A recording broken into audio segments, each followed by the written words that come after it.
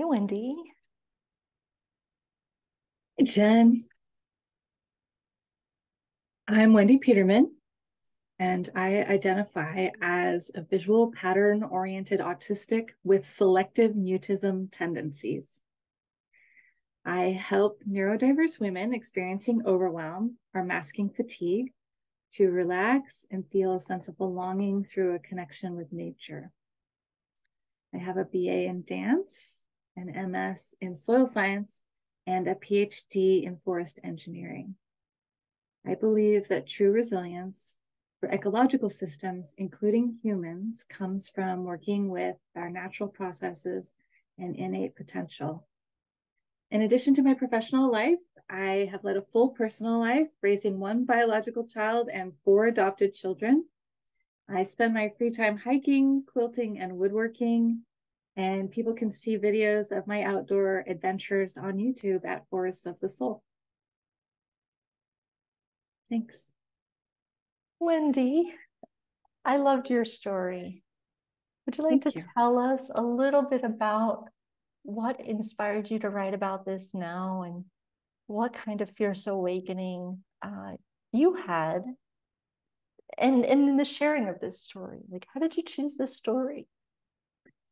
Well, I actually was, we were processing and telling different stories and things like that. And I had a lot of stories that were fun or were interesting or were inspiring or showed a lot of courage just for my career. But the stories themselves, while they might be interesting or show a lot of courage, it's really what's behind it and how I got there and the fact that it's me doing it. um, with my neurodistinctness and my background, the fact that I am actually doing those things, that I have accomplished those things, is actually pretty remarkable. And I hadn't really thought of it before. I was just doing what I was doing and trying to make it in the world and be who I am. And essentially try not to be seen doing it because that usually was dangerous or, you know, um, could lead to some interpersonal things that were uncomfortable for me. And I just got to this place of like, I'm 50 years old and I've really, really been through a lot and accomplished a lot and learned a lot about myself, and self-acceptance and self-awareness are the most important things, along with some emotional intelligence that I've learned, especially in the last 3 years, during the pandemic, that are helping me. And I think that that could help other people, even just one other person. And I know that in my space, I have mentored a lot of people, especially women, and some of them women like me, and they're doing really well in life. And I realized it's not that I need to tell other people how to be, or I can tell other people how they are, but just that sharing my story might be helpful to some other women who are neuroatypical and struggling with similar challenges. I think that's so important. And you write about this, like the masking that women are doing, right? In this trying to keep up with life in the way that it's expected to be there, that they're expected to be there in this way, right? And I suspect that this is a bigger problem than we even understand, right? That, Yeah. There's a lot of this. How, and in that context, why does it matter now? Like, what is really like, how could this hold women back if they continue to not, if they continue to mask, if they continue to not accept that there might be a neuroatypical way of being in the world? How Yeah. do you, yeah. Well, in my experience and observation, it has a lot to do with not offering your gifts, for one thing. We usually have something inside us that is really special and maybe, positive in the extreme, if we could allow it to be, or if we could allow it to be seen. Maybe I'm a really, really good problem solver, and everything is a puzzle to me. And I do puzzles constantly, like in the background, my brain is constantly working that way. And so being put in situations where there are puzzles to solve that I care about, I don't tend to solve a lot of puzzles I don't care about, but if I care about it. So, I mean, the fact that we can care so deeply about, the things that we care about, and that our brains can tell stories, see images, solve problems in ways that the other people around us can't. We have something really to bring. And if we're just constantly trying to blend in or figure out how to hold still, or not be overly expressive, or not be overly direct, or whatever it is that we're trying not to be, we're also not being that. We're also not being that amazing problem solver, or empath, or support person, or artist, or mathematician, or creator, dancer, whatever we could be. We're not being that if all of our energy is focused on trying, not to rock the boat, not to trigger bullying, and I think that's probably true for women in general, and any, like accomplished woman, and, especially women that work in predominantly male fields like I do. And then neurotypical women are just like, it's even, an extra thing of, just the physical body, and facial expressions and tone of voice and things like that have to constantly be monitored. And you mentioned some of those things in your story, that the tools that you've learned how to bring into your life so that you can be fully who you are, while also being in this puzzle solving, in the world moment, right? Would you like to tell us a few of the tools that you have found really helpful? Sure. So I'll preface this by saying that nothing ever makes it go away or totally better. There are things that just make it easier, or more relaxed, or, more functional. The best one for me, of course, is going out in nature and just spending time in the woods, walking and noticing things. It's the only time that my anxiety, or my, sort of negative self-awareness goes away. It just dissipates, and, I just feel relaxed and joyful and, connected. So that's the main one that I use. And, I also use meditation and yoga and some breathing exercises and that sort of thing, which always help, calm your physiology or breathing, whatever is happening with your body in the moment.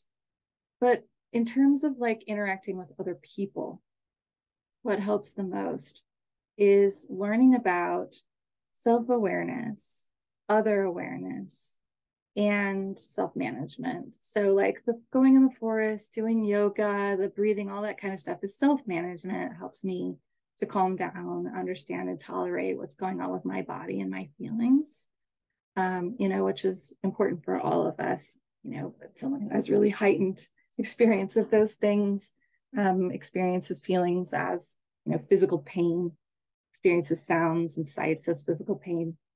It's really helpful to be able to manage that, to be able to function in the world and not put it on other people or act out toward other people, be very reactive toward other people, easily irritated by them, all those things that can happen. But people, often find their experience to be with neurotypical people,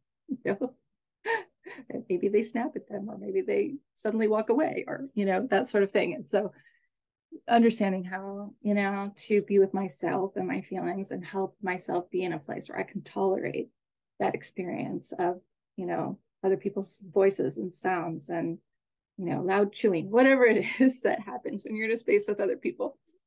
And then there's the self-awareness, which is, that I can be, I can be very talkative. I can interrupt people if I'm excited about what I'm talking about. I can tune other people out when I'm really interested in what I'm doing. I can be overly direct. I can be so excited and interested in my vision and my puzzles and things like that, that I'm not taking into account what other people, are saying. Most people don't have this experience of me. Most people would say, that I would listen really, really well, that I'm a really, really good listener, that I really pay attention to what's going on with other people, that I'm always thinking of people who are not here.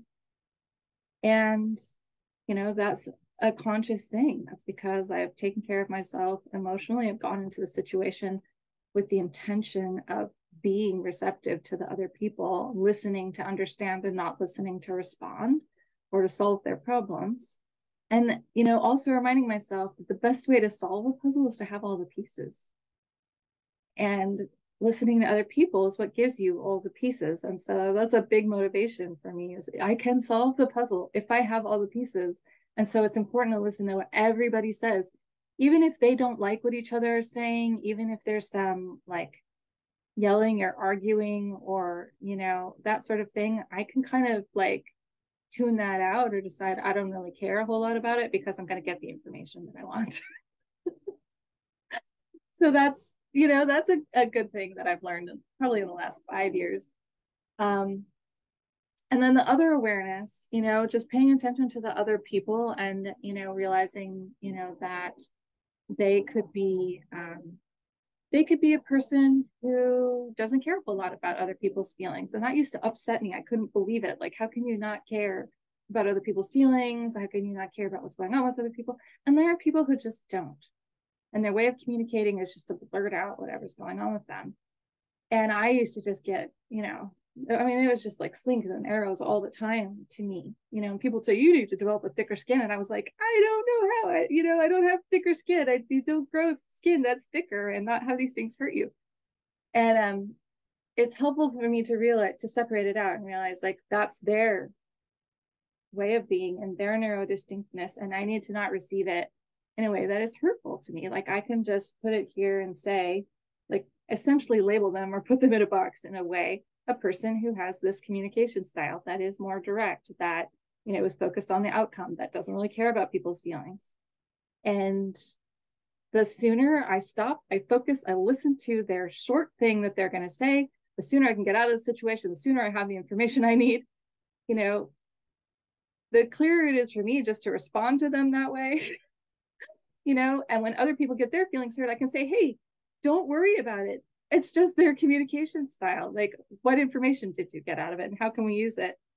So that's been hugely helpful. As much as I don't like to be put in a box, putting people in boxes that way has been really helpful. Well, but because you've been put in the box, right? Like over the course of your lifetime, and you write about that and how your experience in school was a surprise to some extent, right? And yeah, as you talk a little bit about that younger child, that younger Wendy who was put in a box and labeled, I'd like you to also show how you took your daughter out of a box, right? And your own children, like, because your story very much shows this really dynamic connection with your daughter as well. And you being a mom and wanting to help her, but also coming at it from this, like you say, the hologram in your mind, right? The way that puzzle solve and see things. So talk a little bit about like Wendy, who was put in the box, into like where you are on the spiral path now, and one or two highlights along the way, particularly with your daughter. That's so as I write about, we moved a lot, so I went to a lot of different schools, and so it was kind of like a reset every single time. But it kind of just had this rhythm of showing up, being really quiet, them not, them trying to draw me out. Then when they do, they find out that I'm just way, way, way too advanced for what they're doing, and they can't really deal with that, and that's too much for them. And so there's this dichotomy of like, kid who doesn't speak, is extremely, extremely well behaved, but doesn't really interact, don't know what to do with her. Oh no, when she talks, she overwhelms everybody with information and is, way beyond, what we can handle with our curriculum and what's going on. And so we'll send her to a library. We'll send her somewhere with a workbook or something, usually math, to teach herself. And, you know, when I was in high school, it ended up being, you know, I'm just going to take the high school equivalency test and go to college because, you know, I actually had been taking college classes since I was 13 because they gave me some IQ test and it qualified me for some, you know, program, and they started sending me to college classes. And so I was just like, I might as well just stop high school because, I mean, it's just a social thing that makes no sense to me. I don't understand it whatsoever. And I might as well just stop it and go to college. And so I took the high school equivalency test. And then the adults in my life, this happened multiple times where a teacher would be like, put her ahead. We need her to put ahead 2 grades. And they wouldn't do it. My parents wouldn't do it because socially, it was already hard enough for me. And then you put me with older kids. It was just going to be a disaster in their opinion. I wasn't going to be able to handle it. And so they did that again in high school. And so what they ended up doing was making me editor of the yearbook and then letting me spend half my day in the photography studio. And so I was just, you know, making art and taking pictures and, you know, just spending, you know, soaking myself in photography chemicals, you know, all day. And that's what I did. And so I just decided that school was a complete waste of time. And it was basically free childcare and not good childcare. You know, I mean, like maybe I was safe, but in a lot of situations I was bullied. And, you know, I had migraines and things like this from bullies, you know, who were not great. And so it was just a bad experience for me. I mean, the only things I liked were sometimes my teachers. And I rarely had friends. You know, I was mostly friends with my sister. And I had 2 friends in my life that were really close friends that I'm still friends with that really loved me, you know. And one of them could still get, you know, in the girl weirdness, you know. So, you know, that was my experience. And that's what school was like. And when I found out I was pregnant, and that I was going to have my own child, and I was pretty sure it was going to be a daughter, I couldn't do it. I couldn't do it to her. And I just knew, you know, she went to kindergarten because my partner, you know, didn't understand homeschooling and didn't, you know, thought I was being overly protective. And her experience was so bad, you know, I mean, she was way ahead. And the teacher, anytime I said like she needs more stimulation, the teacher would accuse me of pressuring her, which I wasn't. My daughter was coming to me and saying, you know, my teacher made me the assistant for the class. And, you know, my teacher sent me to this other class to help kids with math, you know, that kind of thing. And I just went, no, I just I can't do it. And so I took her out of school and we started just having adventures together. I got the state standards and I just we started inventing math and inventing, you know, projects. You know, she did photo essays, you know, and journal articles, and she hated writing. She could write, you know, an essay when she was 5 years old and she hated it. She would not do it. And I just had to keep it in myself. Like, I know she can do it. And when she has something she feels inspired to write about, she will. And she hated it. And, you know, for years and years, she would not write, absolutely would not write. And I would just have to hold in myself. I know she knows how to do it. You know, I have evidence. She can do it. She knows how to do it. And I'm not going to force her to do it. And then she started writing these. She wanted to write science journals.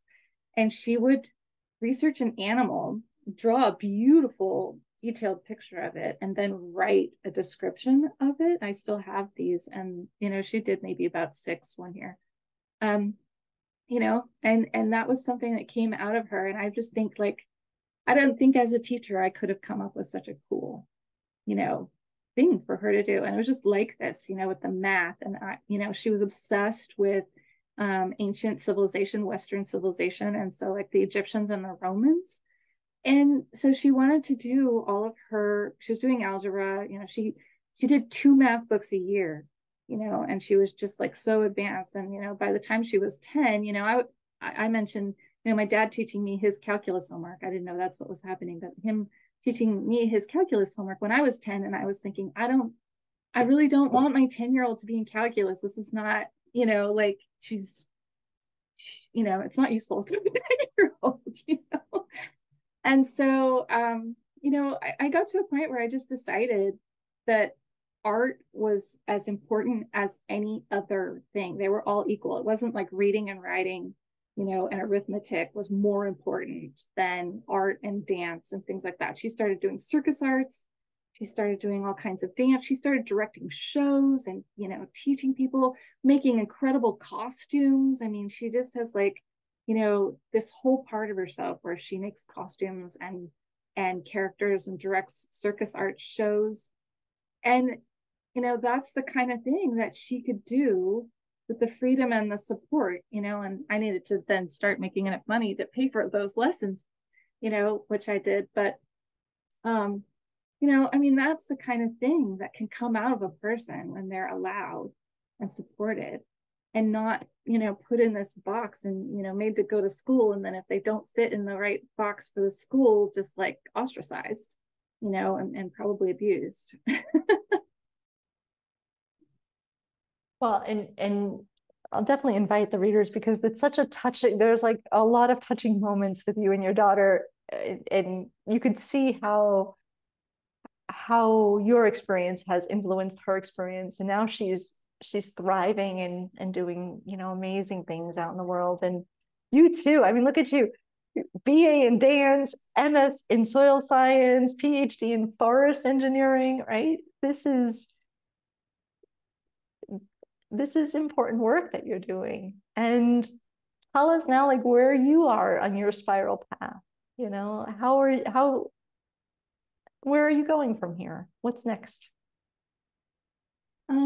What's next for me is kind of just being where I am and being happy with that. I've come back to the forest where I used to work. I've come back to the Forest Service after an absence and a lot of traveling. And you know, being in a place where I've been before, I think that's that spiral path thing and the thing that Sarah talks about in her intro essay is, you know, this coming back to the same place and being there and really contemplating it and how different you are. And the place is the same and maybe it changes in some ways, but really it's you who are different, you know, each time you return there. And so, you know, when I was here before, I was pretty much scared all the time. You know, I was overwhelmed. I was scared. I had people in my life that I was constantly trying to make happy or impress or get to not hurt me. And I was always, you know, feeling in over my head, even though I was excelling, you know. And so I was having this, which is not uncommon for me. I have this dichotomy of like being completely bored and understimulated and trying to find something new to do, and also feeling in over my head, overwhelmed. So it's like bored with the mental stuff and the mental stimulation and not being there, and then completely overwhelmed with the interpersonal, you know, communication, politics, having to be present with people and like the social structure. And that's how I was feeling.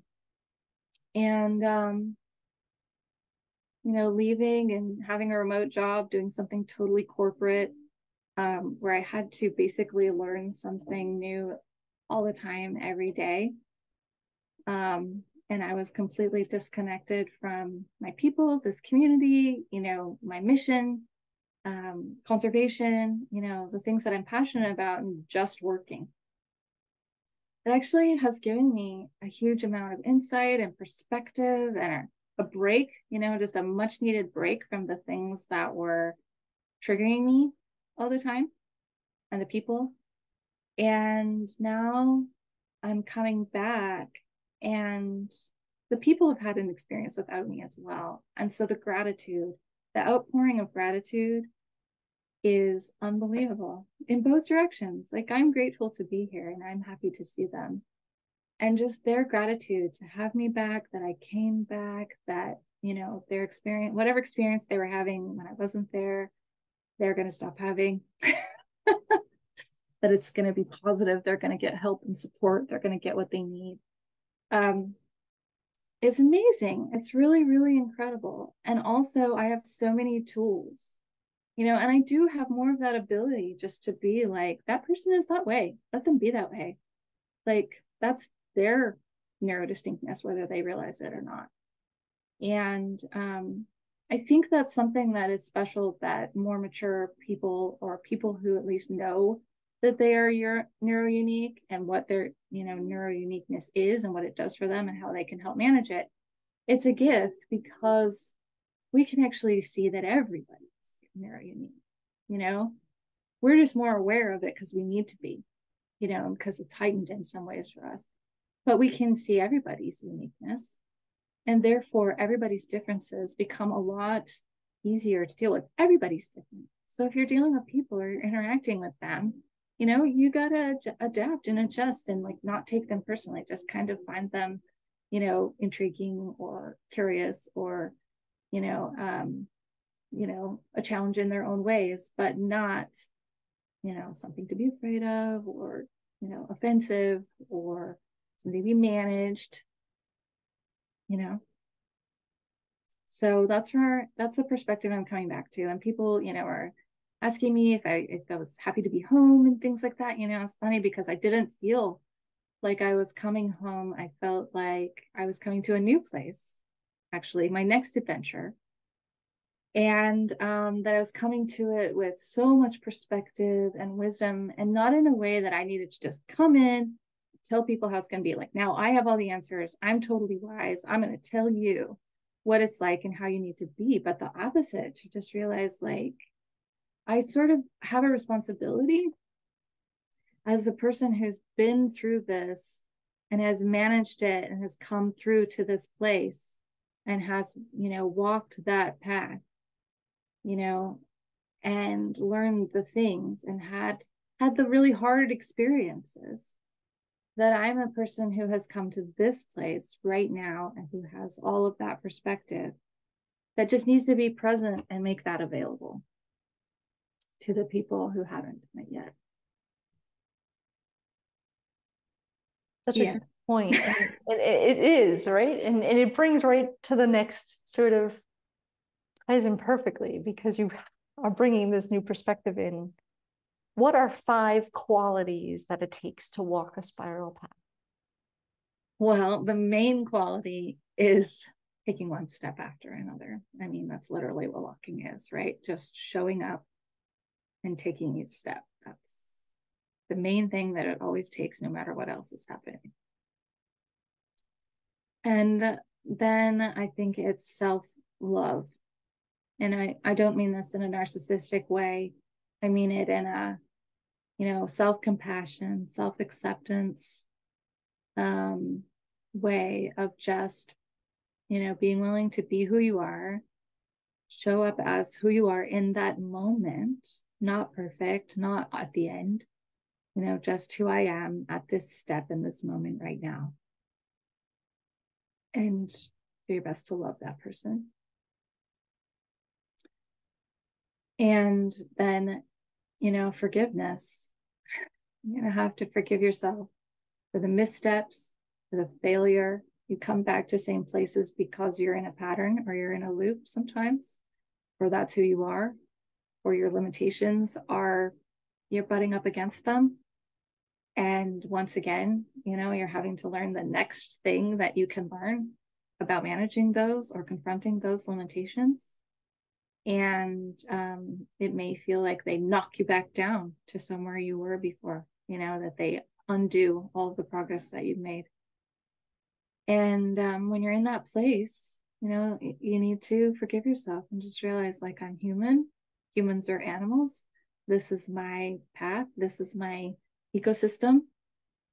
And I'm just doing my best to function in it. And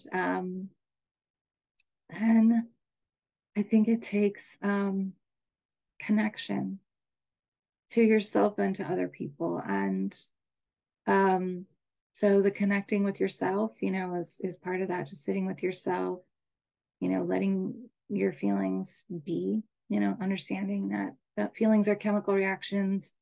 They trigger thoughts in your brain, you know, if you feed them with the thoughts, you know, which is a hard thing for me, I can have thoughts that really, really circle. And just, you know, realizing like they're temporary, you know, I mean, even if I feed them for 24 hours or something, I'm going to get exhausted, you know, eventually. And the more I can just be like, hey, feelings, okay, feelings, you know, we all have them. They're just chemical reactions. They're just something happening in my body right now. They're not going to end the world. You know, that's huge.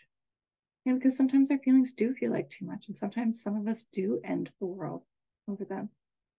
And relationships, you know, and jobs and all kinds of things, because our feelings get to be too much. And if we can learn to tolerate them and be with them, then we can keep going and we can find one thing that is, what is the one thing that could be helpful or that I could learn from this or would bring more curiosity and hope to the situation.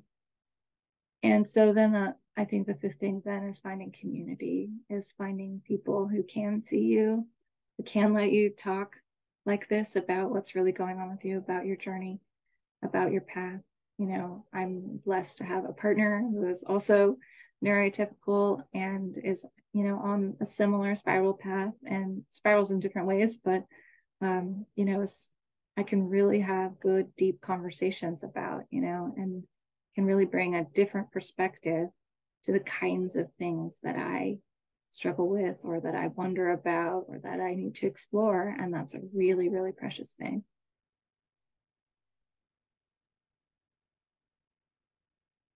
Yeah, thank you, Wendy. And now repeat these words. Dear reader, if there's one thing I hope you get out of my story, it's this. Dear readers, if there's one thing I hope you get out of my story, it's that we're all different, we're all unique, and we can all shine in our own ways, and there's always hope.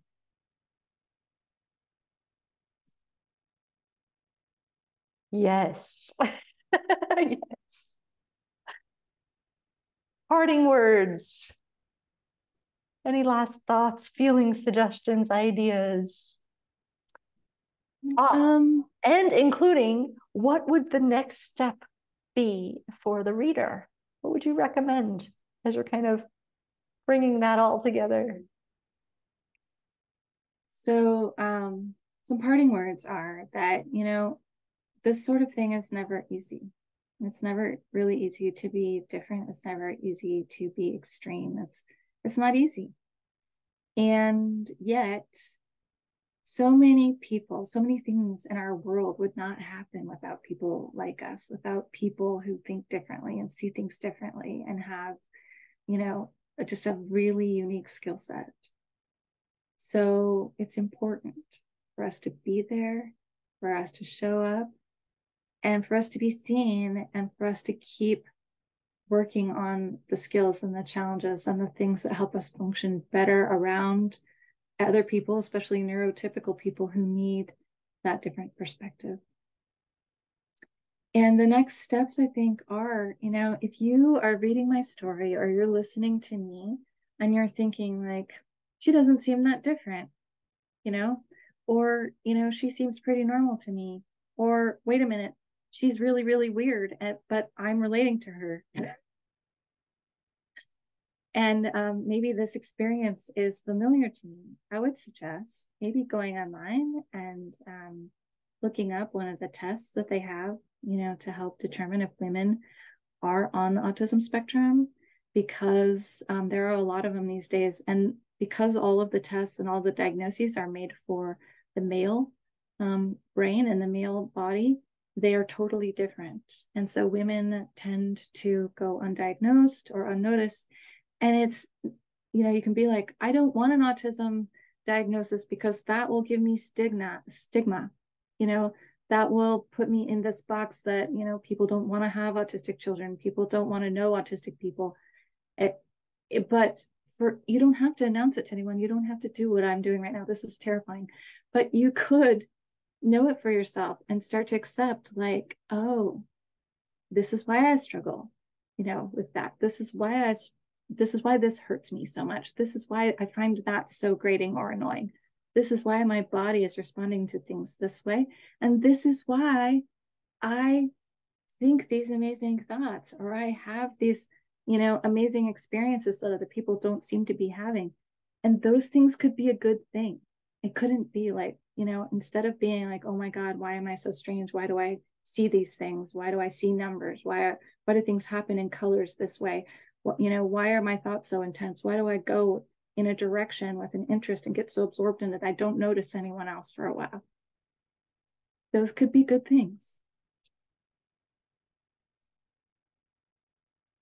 Yeah, they can be. But thank you, Wendy. Thank you for being here.